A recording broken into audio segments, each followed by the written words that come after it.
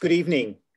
I'm Sean Decatur, president of Kenyon College, and it is a pleasure to welcome you to tonight's event. Elite colleges are the subject of a great deal of interest and just plain gossip in the popular media, from the speculations and sometimes scandal that surrounds questions of who gets in and who doesn't, to the endless game of rankings, often based at least in part on measures of selectivity, which can also be called the effectiveness at institutions at excluding students. There are scores of books that focus on the ins and outs of elite college admissions, but many fewer that take a rigorous but sensitive look not at who gets excluded, but rather how institutions can work towards inclusion of the students they admit. And that is where the work of Professor Anthony Jack comes in. A native of Florida who attended a prep school through program A Better Chance, Professor Jack went to Amherst College, where he double majored in women's and gender studies and religion, but where he observed firsthand the diversity among lower income students, the privileged poor, those who enter college from boarding, day, and prep schools, and the doubly disadvantaged, those who enter college from distressed high schools. When he continued his studies at Harvard University, this became the topic of his research, interviewing students and developing a detailed understanding not only of their experiences, but also an understanding of how institutions can build inclusion and belonging on campus for all students. Professor Jack earned his PhD in sociology from Harvard in 2016, and then stayed on at Harvard to begin his career as a faculty member. He is a junior fellow at the Harvard Society of Fellows and an assistant professor of education at the Harvard Graduate School of Education. He holds the Schutzer Assistant Professorship at the Radcliffe Institute for Advanced Study. Professor Jack's scholarship appears in the Common Reader, Du Bois Review, Sociological Forum, and the Sociology of Education, and he's earned awards from the American Educational Studies Association, American Sociological Education, Association for the Study of Higher Education, Eastern Sociological Society, and the Society for the Study of Social Problems. He's had fellowships from the Ford Foundation and the National Science Foundation, and was a National Academy of Education Spencer Foundation Dissertation Fellow. But beyond the world of the academy, Professor Jack has also been a voice for advocacy and clarity on issues of access, diversity, and inclusion and belonging in higher education more broadly. The range of publications that have featured his research and writing includes not only prestigious venues and journals, but it's just remarkably broad in scope. It includes the usual suspects, such as the New York Times, the Boston Globe, the Washington Post, the Atlantic, and the New Yorker, the higher education press, such as the Chronicle of Higher Education and Times Higher Education, but also political magazines from across the spectrum, from The Nation to the American Conservative Magazine to the National Review to Commentary and Vice and Vox. The Privileged Poor, How Elite Colleges Are Failing Disadvantaged Students is his first book. And for those of you who haven't read it yet, I recommend it highly. After Professor Jack's comments, he will be joined on screen by Professor Ted Mason, Associate Provost for Diversity, Equity, and Inclusion, and Professor of English for some moderated Q&A and some questions from Professor Mason. If you have questions that you would like to submit, please use the chat function to get them in the queue for Q&A. This has really been a painful year for many of us, a year full of pain and disruption from the pandemic to repeated and escalating examples of racism and racial injustice, and most recently to the witness of insurrection fueled by rage and white supremacy in our nation's capital. Campuses are not immune from any of this. And in fact, a review of our history, the history of institutions across the country will show that we are deeply intertwined with the complex and painful history of this nation. But the path forward, I think the path forward for our institutions and the path forward for our nation actually hinges on our ability to create places with true sense of inclusion and belonging and that are committed to the success of students. And in this context, I'd say Professor Jack's work is more valuable than ever, not only to us at Kenyon, but to institutions around the nation. So it's my deep pleasure to have the opportunity to introduce to you Professor Anthony Jack. So Professor Jack, welcome to Kenyon, at least virtually. Thank you for having me. I have been looking forward to this event for since our first conversation when LaQuintus put us in contact and started this whole thing. So thank you all for permitting me to join you all here today. I'm very much, especially today, I am very much interested in hearing directly from you all. And so I look forward to joining Professor Mason in the Q&A, because again, as the president said, so much has gone on in our nation and so much has gone on, especially in higher education, because everything that has happened outside of it directly impacts what we do on our campuses, in our students' homes and the like. And so I want to give you all, to start a conversation about inequality in higher education, using the book as a touchstone to talk about very real issues.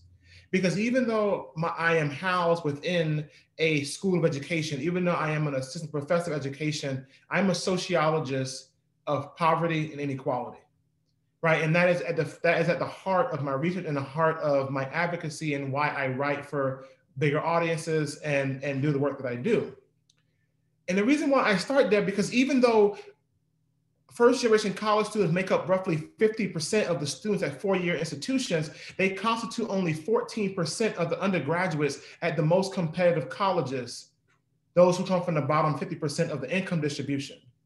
Instead of attending the most competitive colleges, those from lower income families are disproportionately relegated to community, for-profit, and less selective colleges where resources are fewer and graduation rates are lower.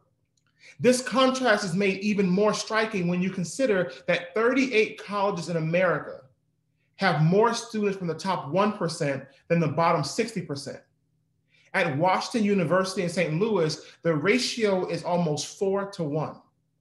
And this disparity is especially troubling given that selective colleges like Amherst and Harvard, Michigan, and Kenyon serve as mobility springboards for those from disadvantaged families compared to lower tier colleges.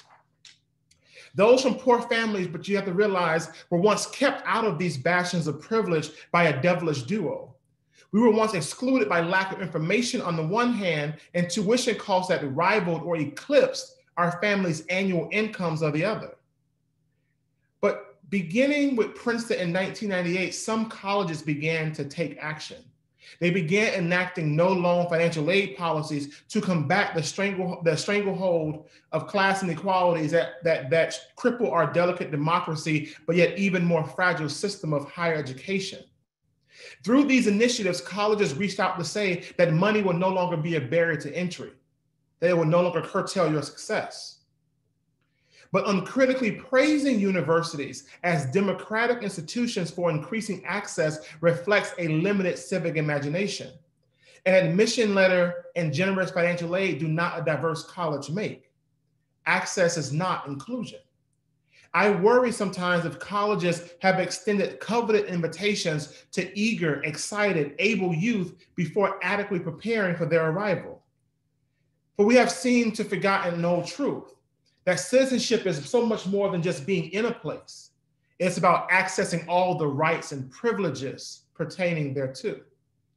You see, this is what I studied, but it's also what I lived and lived. Where are the other poor Black folks? This was the first question I remember asking myself in 2003 as a freshman at Amherst College after being invited to partake in what I now call those convocation conversations. And y'all know the chaps I'm talking about when people conveniently worked in verbal versions of their resume and narrated their summer schedules for any and all to hear. My new peers swapped stories of multi-trips multi-week trips abroad, and fancy parties hosted at second homes. They talked about courtside seats to basketball games and private premieres to movies that had not yet hit theaters. These were class markers I associated with the rich. My first time on a plane was actually flying from Miami to Amherst for my recruiting trip. What I thought I found that day was the legacy of Bowen and Bach's groundbreaking study, The Shape of the River. You see, in this work, Bowen and Bach showed us that an overwhelming majority of Black students at elite colleges come from privileged backgrounds. The sons of daughters, the sons of lawyers, the daughters of doctors, the children of commerce. So I resigned myself to be yet again the only poor Black person at a rich white place. But imagine my surprise, however, when one of my classmates who studied abroad in Spain during her junior year of high school, turned out to also come from a family that struggled to make ends meet. Feeling comfortable with each other, we shared stories of doing homework by candlelight. And we did this not to be romantic, but because the power was out. We knew a common struggle all too well, that sometimes there was more month than money. The vacation homes my new peers ventured to, it turned out, were not always their own, but rather those from their wealthy high school peers. Alas, I was not the only one granted access to places and experiences that my family could not afford or that they even knew about. But here's the problem. Like my freshman imagination, social science research did not make space for these experiences part of the larger first-gen story. When social scientists wrote about lower income and first-generation college students, they wrote of a single story chronicling culture shock and isolation. Yet all the while, as my research was the first to uncover, colleges and universities were hedging their bets. They were getting their new diversity from old sources. The Andovers and Exeters, the St. Pauls and the Chokes of the world. So I set out to trouble the waters. The Privileged Poor focuses on life at pseudonymous renowned university. I sat down with 103 Black, white, and Latinx undergraduates and conducted ethnographic observations for 2 years to investigate what does it mean to be a student at Renown. And I highlight how lower income undergraduates at Renown have shared beginnings, but lived ever more divergent lives en route to college. Because some attended elite boarding day and preparatory schools like Exeter, Choate, and Dalton, those whom I call the privileged poor. And I compared their experiences to equally economically distressed peers who enter from local, typically distressed public high schools, those who I call the doubly disadvantaged. Now, admittedly, these terms are loaded. And to be honest, my choice in terms is purposeful. In addition to the oxymoronic quality of privileged poor that sticks with you, to engage with or even find fault with the terms forces you to interrogate what they intend to capture. How can one be both privileged and poor? Even using the qualifier doubly inspires an intersectional way of thinking about inequality when there previously wasn't one. But as I share with you, this is as much professional as personal. Because personally, I wanted to move the conversation away from individual differences to focus on how structural inequalities like segregation, joblessness, poverty, and the disinvestment in public K-12 education manifest themselves on our campuses. My investigation into this overlooked diversity among lower income students pushes back against the dangerous downplaying of how prolonged exposure to savage inequalities in our neighborhoods and in our schools affect how students navigate college, if they make it there at all. For we cannot escape the fact that while some neighborhoods and secondary schools keep us from hurt, harm, and danger, others place us in the thick of it. Conventional wisdom dictates you have to know where you're going. So you have to know where you've been to know where you're going. When it comes to understanding the undergraduate experience, the same sentiment is true. We must examine where students come from and what they have been through to understand why they chart the paths they do once they arrive on our college campuses. Which students immerse themselves into the college community? Who wants to leave after the first week? Who says of their experience, I couldn't breathe here? but who likens college to deja vu. To overlook the rich diversity of experiences within the first generation college student community is then to base policy on only a partial picture. As it stands now, our understanding of how poverty and inequality, class and culture shape college life remains incomplete, and the policies we implement to help students simply miss the mark. For example, colleges expect students to be comfortable and proactive, engaging and forging relations with faculty from the moment they step foot on campus. This is the road to letters of recommendations, extensions, extra help, and internships. This is the road to emotional support when times get rough. Yet this expectation remains unsaid. There's no manual of do's or don'ts, whens or hows, and unspoken, if undergraduates want something, they will ask for it, operates as the gold standard, the college corollary to the squeaky wheel gets the grease. Imagine the culture shock then that some first generation college students experience navigating that, what sociologist Jean Anion calls the quote, hidden curriculum. Alice, a quick-witted Latina with a penchant for short answers, attended a segregated public high school. She revealed to me that her 4 years before college was filled with peers fighting, setting trash cans on fire, and skipping school. For her teachers, maintaining order took precedence to teaching lessons. Her transition to college, needless to say, was rough. She doesn't feel at home at Renown, and she says that everything about this place contradicts everything about home. The people, the culture, the very buildings I walk on the way to class every day. Professors informally say, my door is always open, but she doesn't believe them.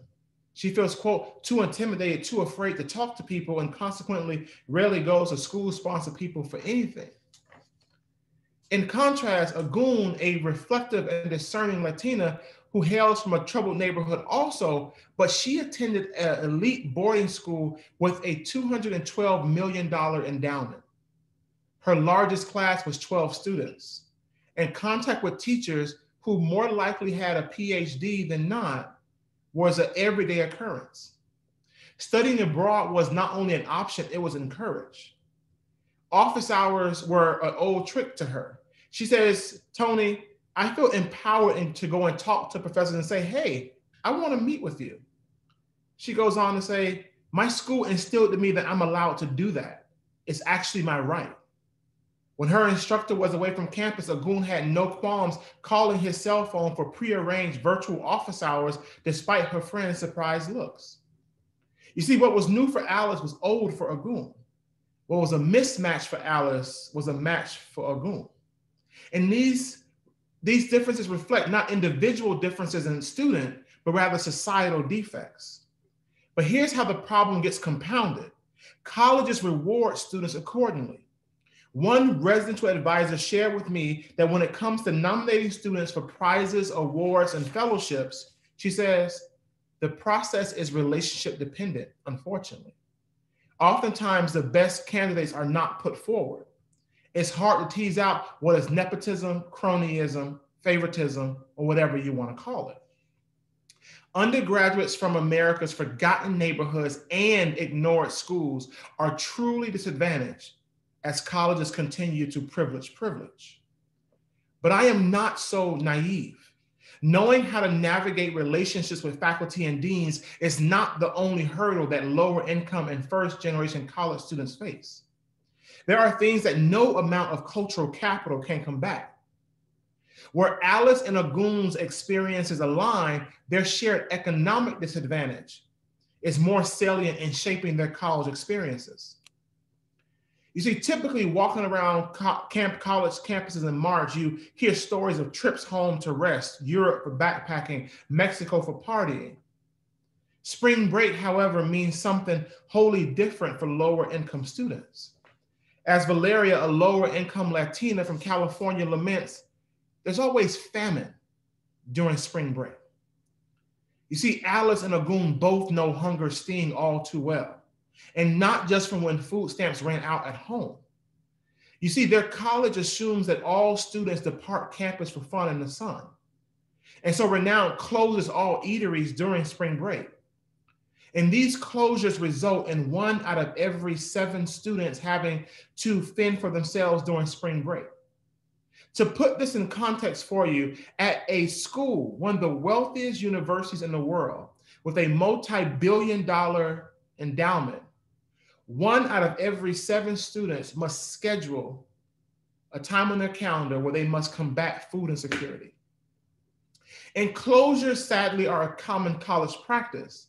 Of the nearly 80 colleges that have adopted no loan financial aid policies, only 1 in 5, when I was doing the study, kept their dining halls open without restriction. When one's pocket is as empty as one's stomach, you are more worried about your next meal than recounting trips to the West Thamesbury Market. Nicole, a lower income Black student who went to a private boarding school, she says, spring break is the most blatant break and where privilege play a role in whether you leave or whether you stay. As Maria, a lower income Latina, asks, how can you support yourself if you can't even feed yourself? A question that many of our students today are having to deal with due to being off campus during COVID-19 or the greater insecurity that their families are now facing due to layoffs and medical emergencies. But you see, capturing this harsh reality with comedic seriousness, Ariana says that, quote, spring break is the real Hunger Games, end quote, and the odds are never in poor students' favor. But just how close it comes to living in the districts is downright depressing. At a conference where students from all over the country discussed what it meant to be a first-generation college student, one young white woman with a pixie haircut and wearing a sweatshirt with Columbia University stitched across her chest stood brave in a room full of people. She wanted to discuss spring break. Looking at me as if for courage, she revealed how she spent her last spring break at, again, a multi-billion dollar endowed institutions. She increased her online dating activity in the week leading up to spring break to secure dates the following week.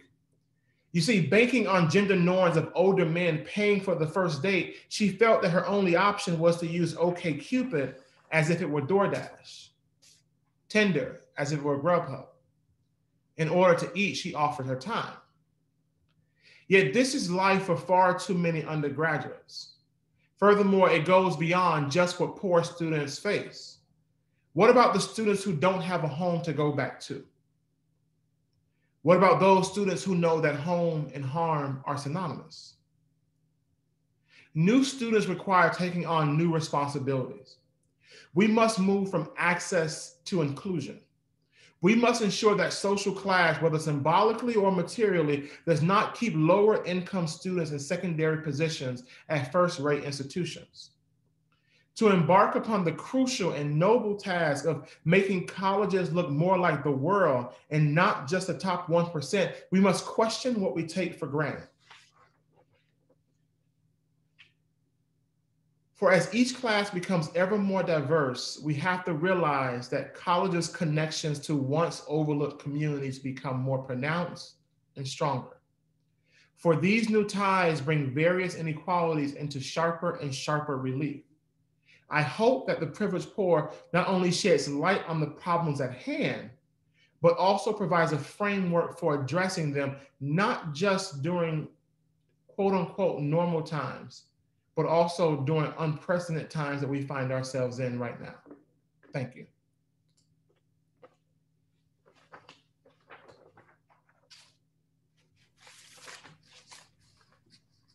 I'd like to thank Professor Jack for his inspiring and enlightening words. Professor Jack and I shared airtime earlier this year on an NPR show, and I'm very glad to sort of see him in person, as it were, about as close to in person as we can get.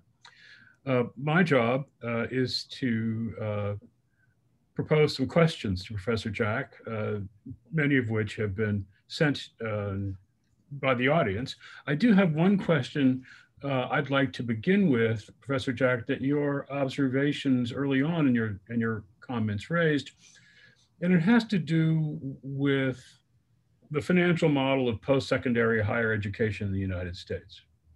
Specifically, its dependence upon tuition dollars. And this is true for not only obviously private institutions, but true for public institutions as well. Um, what do you think are the implications, the larger implications of a system of post-secondary higher ed so dependent on tuition dollars?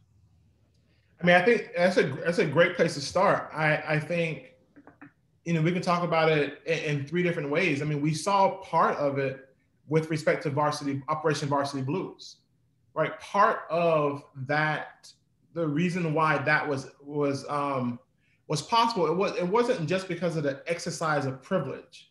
It was also because there was so much pressure on universities to balance budgets or get money either way, that what we see are people being able to cheat the system, which only serves to reinforce the already unequal treatment and admissions that legacy and high donors are able to benefit from. Right? I wrote a piece for the New York Times, invited me to review invited me to review. Oh shoot, I can't remember. I forgot the damn book's name. The book on Varsity Blues, and then Jeff Salingo's new book. I can't remember forgetting the names, but they invited me to review these two books in conversation. And to move it beyond the books, I raised a larger question. We are about to see, we are at this, in this current moment, waiting on the debates around affirmative action with a now right-leaning court. We are seeing greater and greater attacks on affirmative action, and yet the three biggest groups that benefit from preferential treatment in admissions are not talked about: athletes, legacies, and high income families who can provide donorship. And so when we think about the way in which admissions become shaped by this model, we begin to get in trouble. But also we think about what schools are able and not able to do. Because a lot of the research that the reason why I was inspired to do this research is the only universities that are more able to keep their graduation rates high, not because of anything that they're doing special, except they have more resources to have more hands on deck. Fewer students are falling through the cracks. So I'm trying to figure out, from the tuition model that we are forced to be in, who is able to get in and who's getting the preferences to getting in. But also, what happens when students get on campus? What is the money being actually used for? And we're more dealing with, let's make our dorms pretty than actually make our campuses livable to all students. And so I want to talk about that, friend. And then the last thing I would say is, what happens when students get out?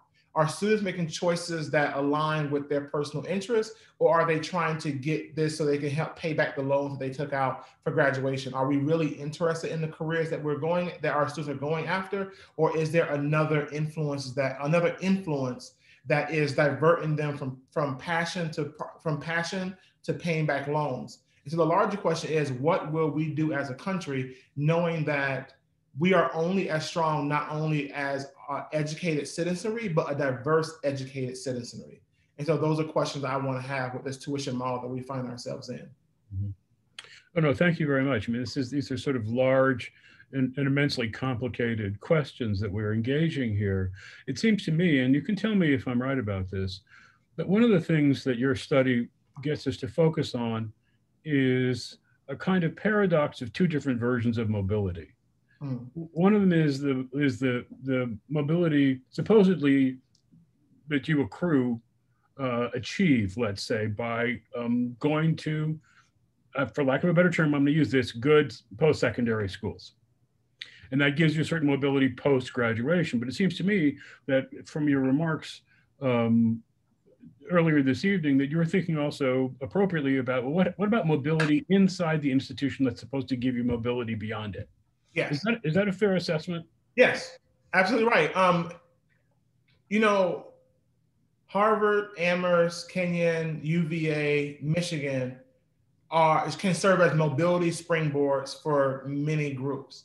Mm-hmm. But how big of a boost it gives you depends on what happens between convocation and commencement.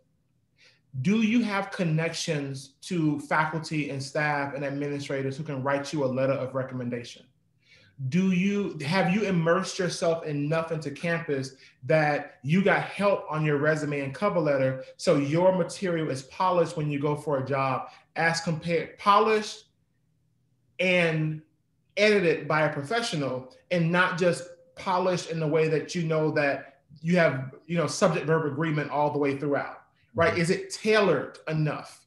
Are you getting that kind of advice? The example that I use is the Rhodes. The Rhodes Scholarship to be able to go to Oxford for 2 years. What many people don't realize is how many letters you actually need when you apply. It's upwards of 8.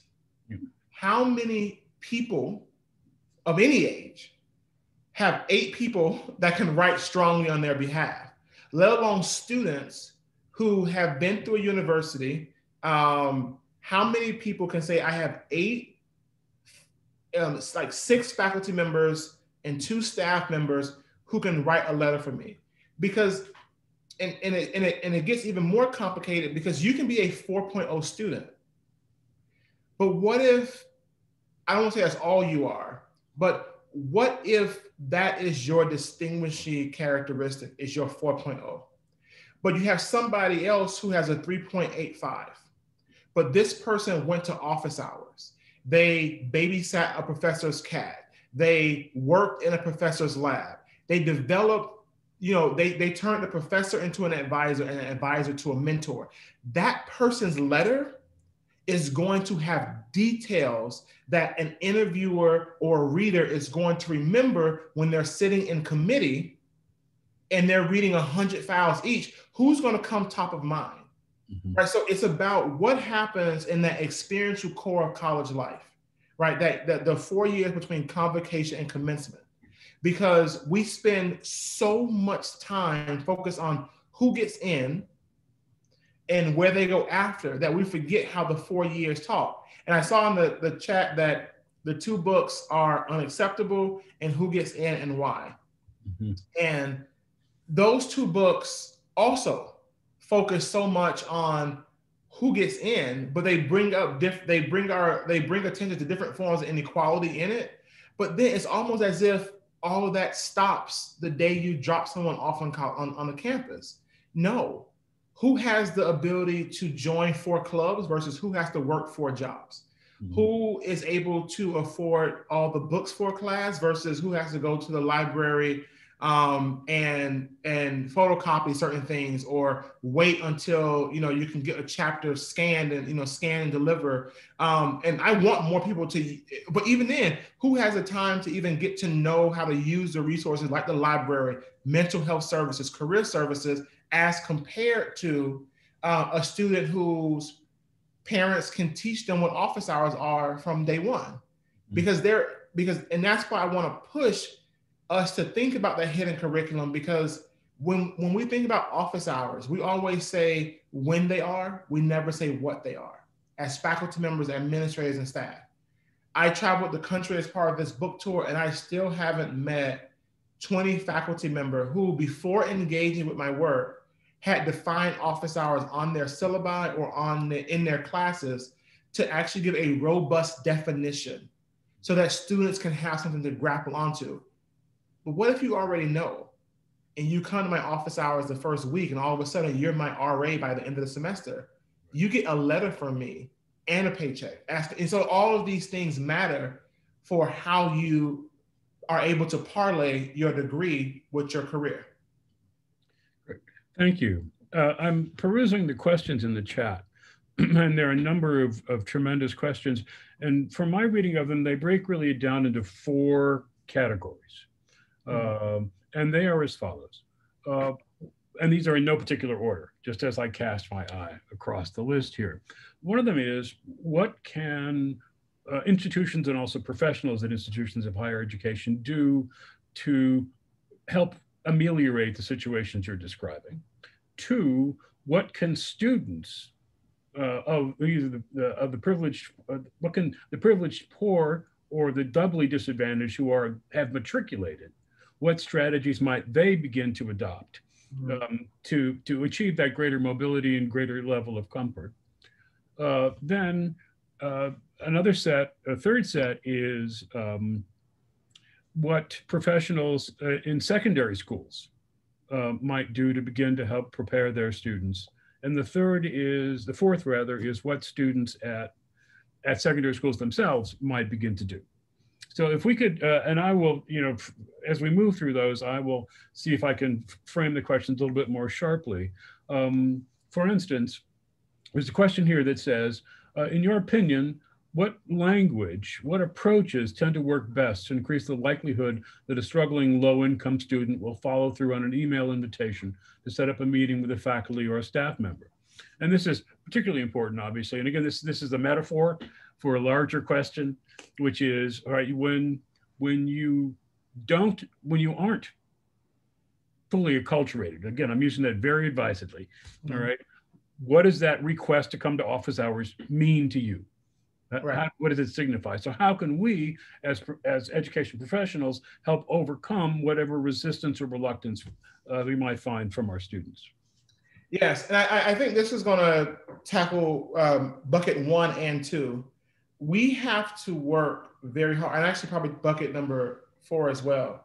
We have to work very hard to remind ourselves and to remind students that help seeking is not a sign of weakness, but rather a sign of strength, right? Help seeking for me is you are smart enough to understand, right? You are smart enough to determine that you are approaching the boundaries of your own understanding.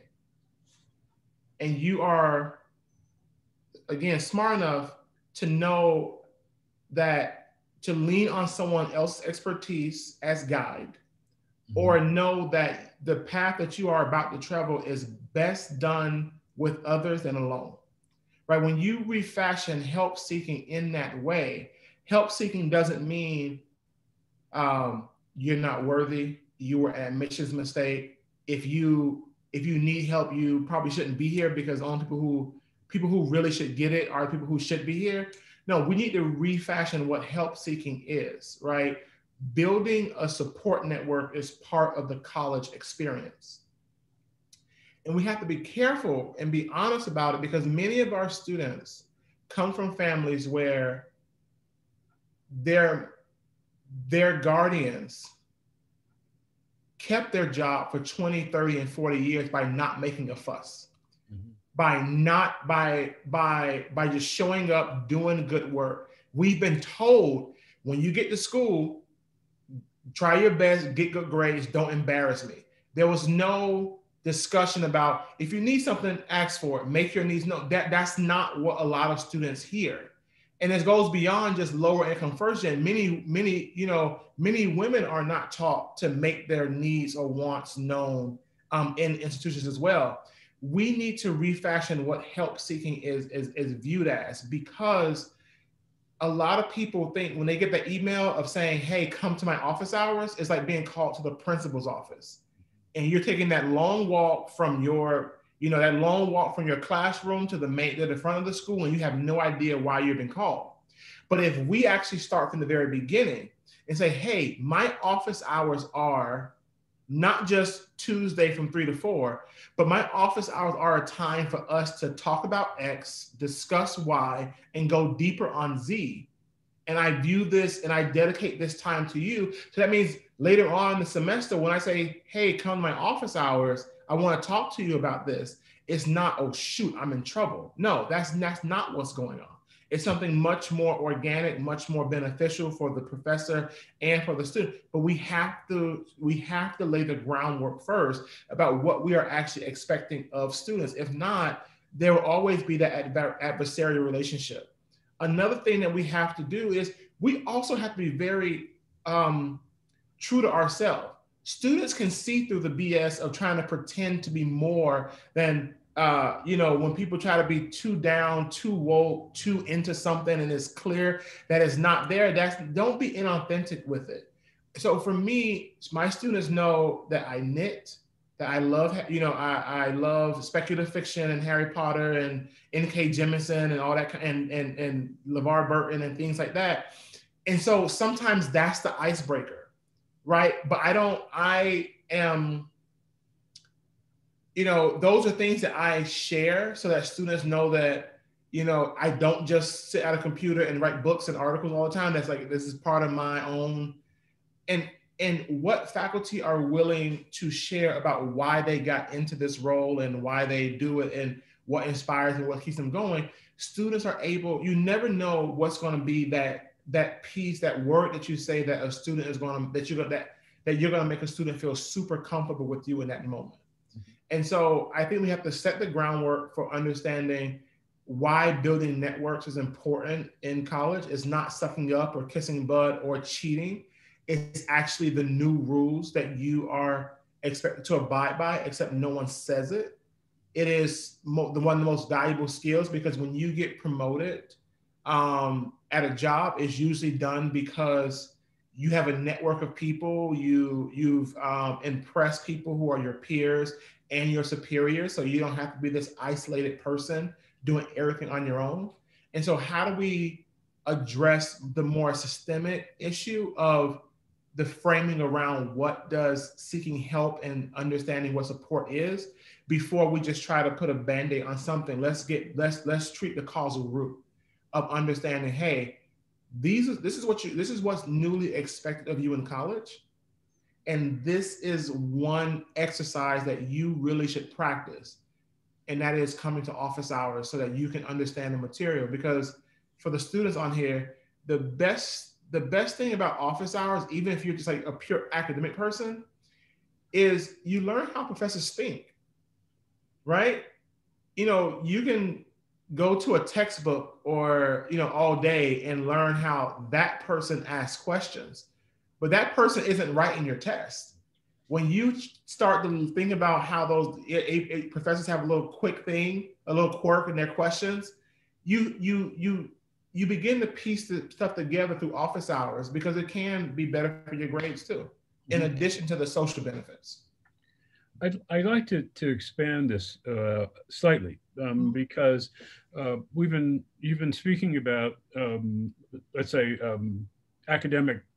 the academic division and faculty. But we have a question here from a person in the audience who says, what can college ministries or churches or other religious organizations do to help support students, support disadvantaged students at colleges? And I would see if we could elaborate that to sort of beyond certainly college ministries and religious organizations, but basically the non-academic side, okay, of institutions. What can they do? Because I would observe something that on the one hand, we have this, over the last 2 decades, an increase in this sense of discomfort and disquiet, or at least more public with the sense of discomfort and disquiet, even as post-secondary higher education institutions have taken great pains to increase what we could call, for lack of a better term, student services. So can you comment on that? What the non-academic side can do to help? Yeah, I mean, the thing is, if and sometimes it's something that people don't notice until the very end of the book. I never enter the classroom in the book. Everything I talk about is outside of the pure academic. I'm learning carbonyl chemistry. I'm learning Foucault style of the debate. Like, everything is about the interpersonal dynamics. And one of the things that we can do best is we really need to understand the inequality in America. Mental health services is one of the most important offices on campus, and yet their visibility, prevalence, and support usually is dwarfed by the resources to career services and other dynamics. We need to be prepared to understand where students are coming from, because the more diverse the class, the more diverse set of problems that students are going to be dealing with. Are we prepared to help a student through the death of a grandparent, which is earth-shattering, yet it's a modal life event for people of a certain age range, given generational demographics. But when you start to diversify your campus, What happens when you start seeing death due to drive-by shootings, death due to mine accidents, death due to local or geographic specific reasons? Are you prepared to help a student do those? So that's responding to the bad, but also think about the fact that you have such a diverse set of students coming. How do you begin to approach them in a way that's actually inviting? And so it's about adjusting our practices. Like, how do we reach out? Because so many of those offices that you mentioned play catcher. Mm-hmm. I remember I've done a lot of work with career service and mental health services at colleges across the country. And they all describe to me, in the end of the conversation, we usually wait for students to come talk to us.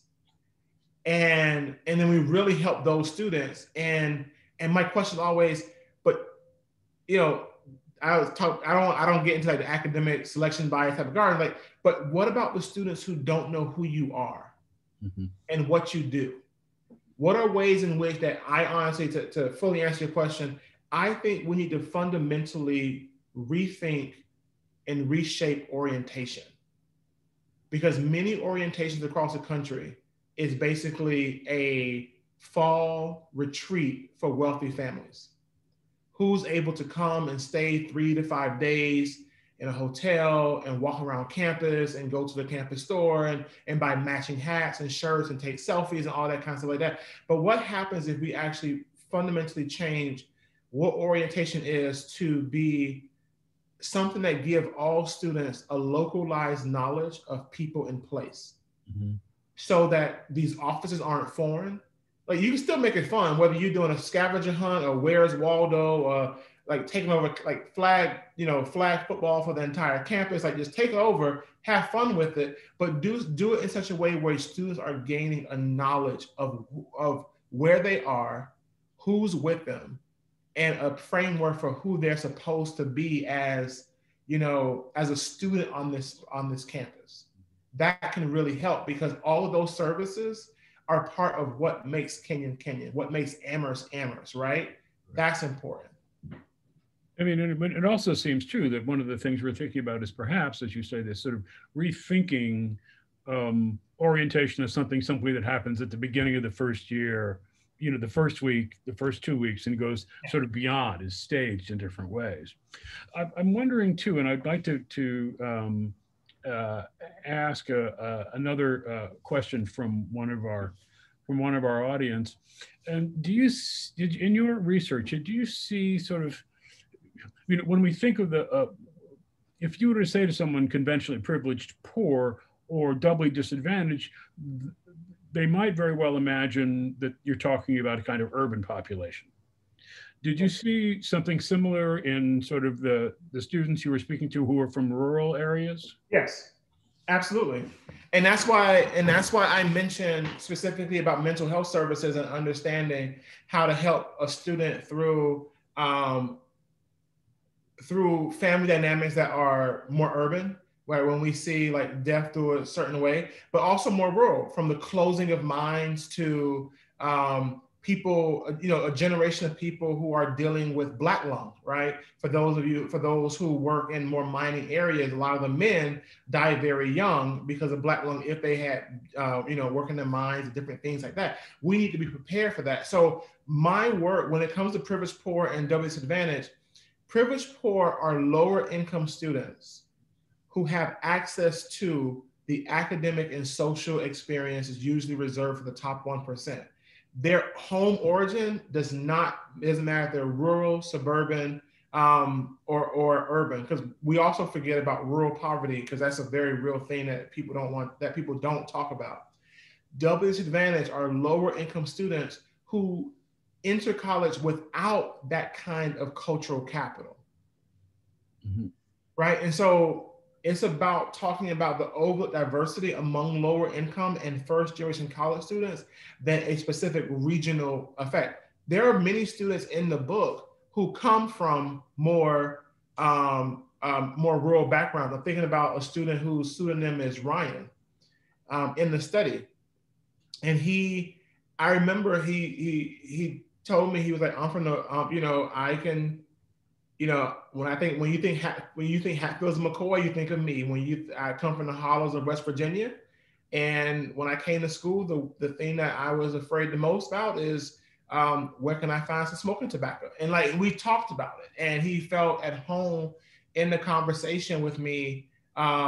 Because of my Southern roots, at least technically, and we had these real conversations about what does it mean to come to a school that was, you know, adjacent to a big city, but just coming to a school where like the culture shock is from how people speak, dress, how fast they walk, the pace of the school, the type of socializing was very different. But it doesn't matter about the rural. There are unique challenges to come from urban and rural, but the overarching category of that kind of jump is very similar. I'd like to, there are a number of questions that focus on a particular issue that I want to raise for you and see what your thoughts are. And that is, what advice might you have to educational professionals who themselves were either doubly disadvantaged or part of the privileged poor, who've made it, who've progressed through the system, gotten a certain amount of mobility, and are back at educational institutions and themselves quite conscious of having been students, very much like the ones about in whom they have considerable interest. What are your thoughts on that? Yeah, I mean, if those individuals are comfortable doing so, you know, sharing aspects of discussing aspects of applying to school about their mobility project is sometimes quite powerful for students.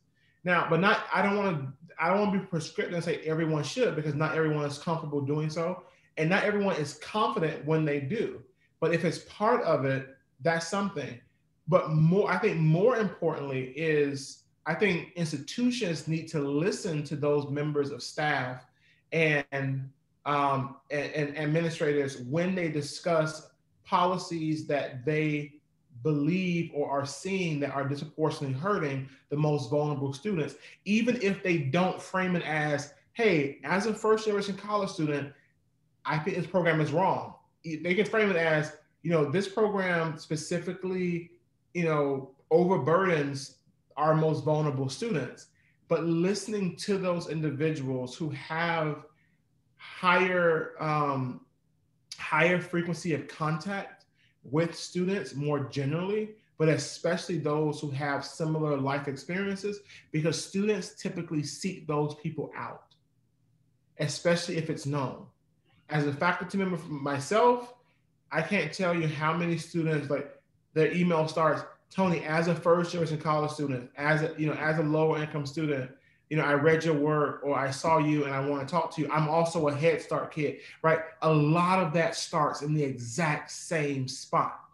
And I accept that as, you know, as my role, why I'm here, right? It's not just to publish, it's to also be that person. But universities also need to listen to those who may not have the New York Times as a platform, but who know intimately what students on campus are dealing with.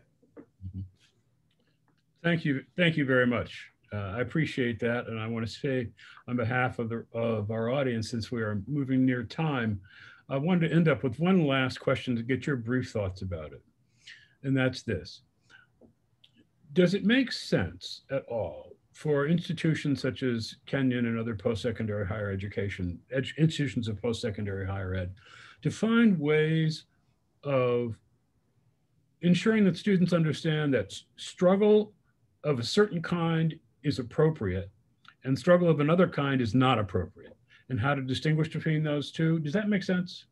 Yeah, it's one of the hardest things to learn. And even as someone who is in a much better position than he was in 2003 when I entered Amherst, you know, I still struggle with that. You don't want that pendulum to swing when you become so dependent on others that you can't even do simple things on your own. But college and life in general is not about being a lone wolf. It is about building that intergenerational network of peers, people who are immediately older, people and who can be mentors and learn from those individuals who have charted a path or a similar path before you. It's about learning from both their mistakes and successes and being smart enough to stitch together your own plan. There is no surefire, quick answer to understanding what are burdens that are supposed to be borne alone and others that you're supposed to share the load with other people. That will be a forever lifelong struggle. What I will say is this: for all the students and faculty and staff on this call too, don't do other people's jobs and yours. If someone is there to help you with your paperwork for study abroad, rely on that person to help you with your paperwork for study abroad. If this person's supposed to help you with your medical papers, don't beat yourself up for not understanding the Byzantine, like, bureaucratic nightmare that is American healthcare. If someone's title is what you are spending hours doing, that may be an indication that, a sign that you may need to share that load with that person. I've helped a number of people in their negotiation as faculty for a job and the like. And one person was an international student, and she spent a week trying to do all the paperwork herself. And I said to her, I said, let's call the institution right now and ask for the visa director. She got on the phone. Within 5 minutes, she said, oh, I've already have all this information ready for you. You're all set, right? If someone's title is what you have been beating your head up against, reach out. It's time to reach out to that person and let them do their job.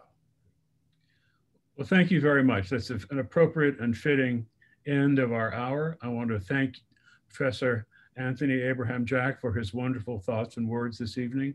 I want to thank everyone, first of all, virtual and real. I want to thank our audience for being here and providing a host of questions, illuminating ones, to be sure. And I want to encourage all of us to continue thinking about these issues that Professor Jack has raised for us, that his work continues to raise for us, in the hopes of improving improving Kenyon and institutions like Kenyon. Thank you and good night. Thank you all.